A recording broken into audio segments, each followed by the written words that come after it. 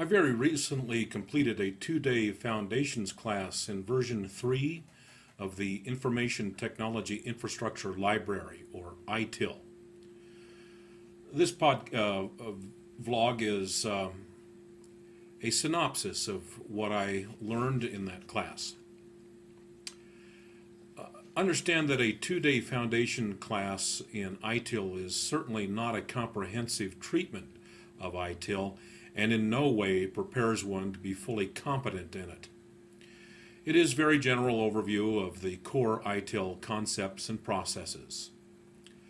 The Information Technology Infrastructure Library, or ITIL, ITIL, defines the organizational structure and skill requirements of an information technology organization and a set of standard operational management procedures and practices to allow the organization to manage an IT operation and associated infrastructure.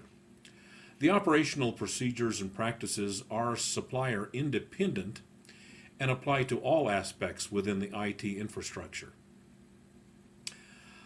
It's worth pointing out, and it's important to point out, that ITIL, ITIL, and IT Infrastructure Library are registered trademarks of the United Kingdom's Office of Government Commerce. ITIL takes a service management or customer-centric approach rather than a technology-centric approach towards IT management.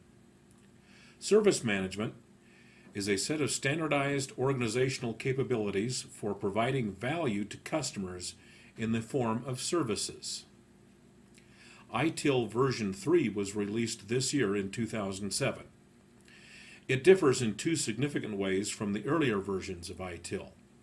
Earlier versions had a process orientation, where version 3 takes a service lifecycle orientation.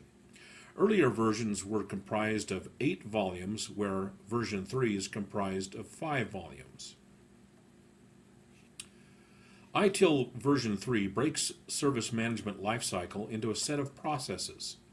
There are 5 core processes, and each core process defines additional processes. 8 of these processes span the entire service lifecycle. The 5 volumes in ITIL version 3 are named after the 5 core processes. A service is a means of delivering value to customers by facilitating outcomes customers want to achieve without the ownership of specific costs and risks. Every service has a defined service owner. The service owner is accountable for a specific service within the organization, regardless of the underlying technology. A process is a set of coordinated activities combining and implementing resources and capabilities in order to produce an outcome which directly or indirectly creates value for an external customer or stakeholder. The first of the core services, service strategy. Service strategy provides guidance on how to design, develop, and implement service management as an organizational capability and strategic asset. The service strategy process defines the financial management, service portfolio management, and demand management processes.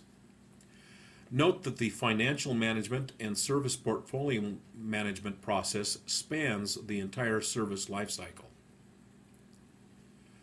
Service design provides guidance for the design and development of services and service management processes. The service design process defines the service catalog management, service level management, capacity management, availability management, IT service continuity management, information security management, and supplier management processes.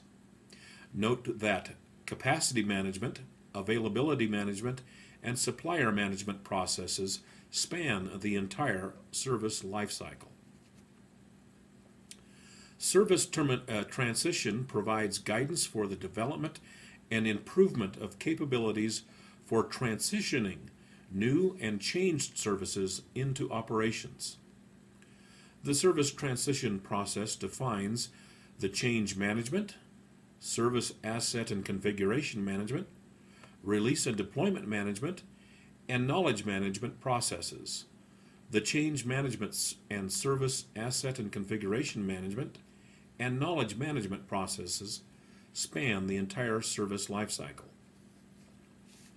Service operations includes guidance on achieving effectiveness and efficiency in the delivery and support of services so as to ensure value for the customer and the service provider. The service operation process defines the event management, incident management, request fulfillment, problem management, and access management processes. And finally, continual service improvement provides guidance on how to identify ways to improve process effectiveness, efficiency, and cost effectiveness. Continual service improvement process introduces the Deming model, which consists of plan, do, check, and act. It also introduces a 7-step improvement process. I believe that there's a great deal of benefit to bringing together a wide array of industry standards, of good practice, and compiling them together into a coherent whole. And that's exactly what the ITIL model does. Many IT organizations can benefit by training their staff in the basic ITIL model and principles. IT organizations can benefit by adopting many of the ITIL concepts. There are some dangers associated with ITIL. The two most salient dangers that I see are confusing the model with reality and interpreting ITIL as dogma. A model is a facsimile, an aid used to assist IT organizations in understanding what the organization does and how to improve their processes. ITIL provides guidance, not religious dogma.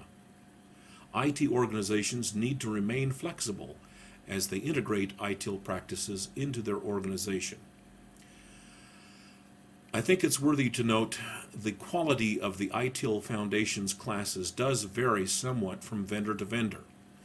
I found that the 2-day ITIL Foundations class to be too fast-paced, filled with terminology and excessive acronyms, and somewhat incongruent. But I did pass the exam. That's all for today.